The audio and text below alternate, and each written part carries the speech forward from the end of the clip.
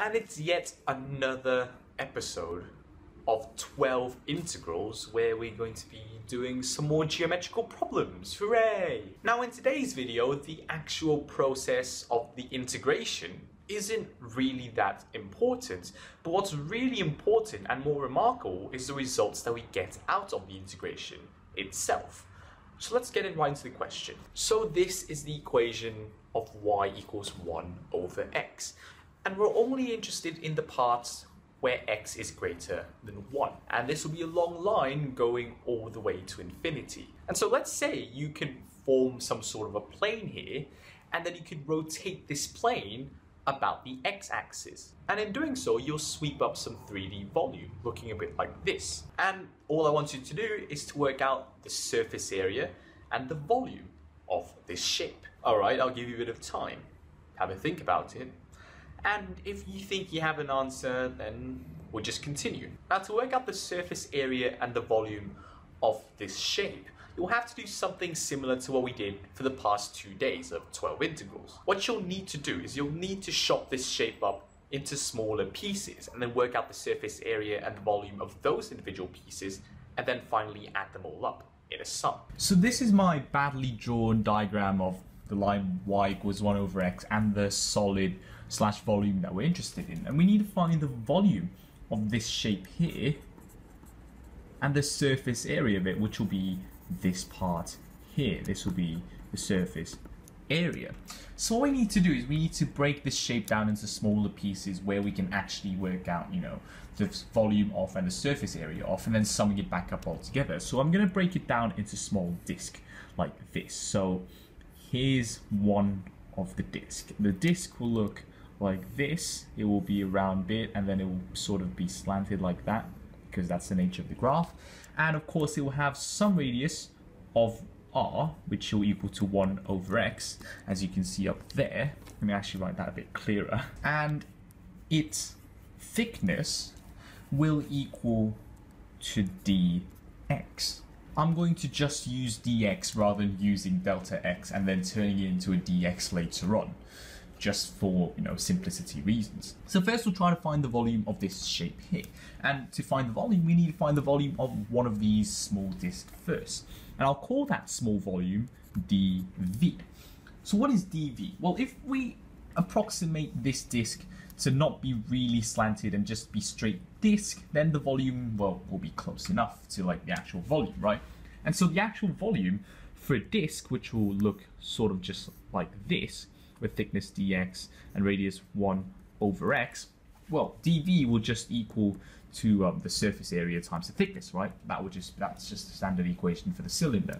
The surface area will be pi r squared, thickness will be dx, and r will be 1 over x in this case, so r squared will be 1 over x squared. So I'll just write it like that. And so from there we can actually find the volume of the shape. And so to find the volume of the entire shape, I'll call that v. We will have to integrate these small volumes here. And where do we integrate from? Well, we need to start from 1, which is where the first piece is, and we go all the way to infinity because this shape is infinitely long. So the limit of integration goes from 1 to infinity, and we can replace this integral. I'm going to take pi outside to be a constant, go 1 to infinity. I'm going to change the x squared to x to the power of minus 2 dx. And this integral can be evaluated easily. I'll skip the evaluations and you can show yourself that will equal to pi. Now the next thing we can try to find is the surface area of the volume, which if you think about it should also be quite obvious, but we'll try to work it out mathematically anyways. Now I'll draw out the picture of each individual disc again, but I'll draw it slightly bigger this time just because I need to show you something interesting about it. Like that. Now, the surface area of each individual disc, I'll only consider this part here. We'll ignore like these round bits here, because if you imagine, it will go all the way end to end anyway, so that could be ignored. And that will equal to whatever this length is all around the circumference times this length.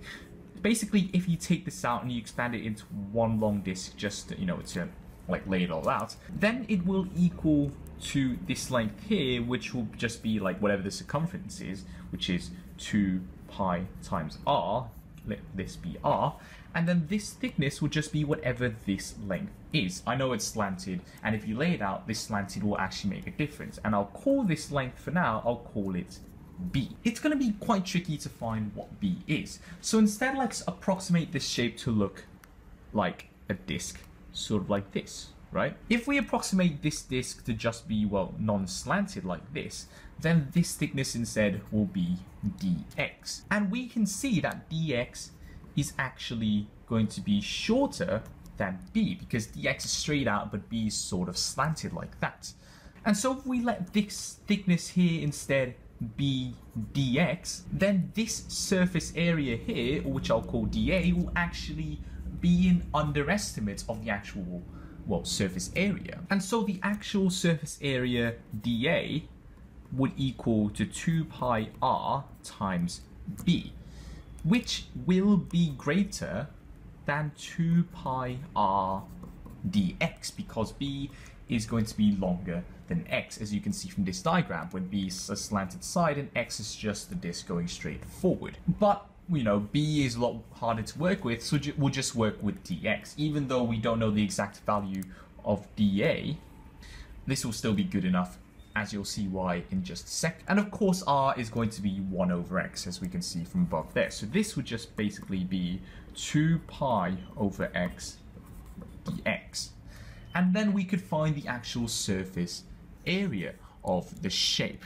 And this will be as follows. A, which will be the surface area, will equal to the integral of dA, going from 1 to infinity. And dA, well, we know is going to be greater than this. So the actual area must be larger than the integral from 1 to infinity of 2 pi dx over x. And you can verify this by yourself, which I won't show, that this will actually go to infinity. So somehow we have created a shape which has got a finite volume but an infinite surface area. Here's a paradoxical way you can think about this shape.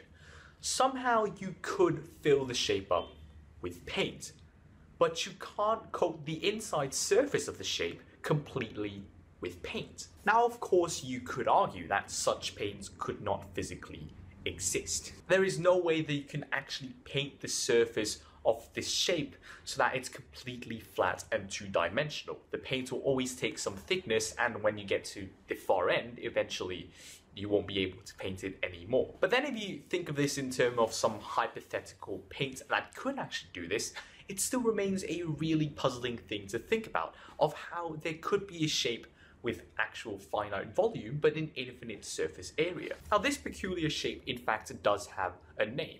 It's called the Gabriel's horn. It could also be referred to as Torricelli's trumpet, named after the first mathematician to study such shape, Torricelli. And this question really puzzled mathematicians back in the old days, and really forced mathematicians to question the whole concept of infinity, and made them think about how such shapes could possibly make sense. But anyways, this is all I have time for. Thank you very much for watching this video, and I'll see you again tomorrow.